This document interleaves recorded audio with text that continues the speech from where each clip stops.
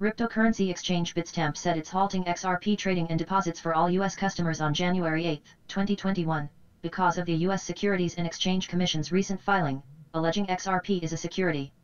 U.S. customers will be able to withdraw their XRP even after trading is halted, Bitstamp said. Other countries are not affected, Bitstamp said. Bitstamp is the first major cryptocurrency exchange to take action on XRP. Minus 4.71%. In response to the SEC's lawsuit against Ripple Labs. This story is developing and will be updated. Bitstamp to halt XRP trading, deposits in US due to SEC lawsuit. In light of the SEC's recent filing alleging XRP is a security, we are going to halt XRP trading and deposits for all US customers on January 8, 2021. Other countries are not affected.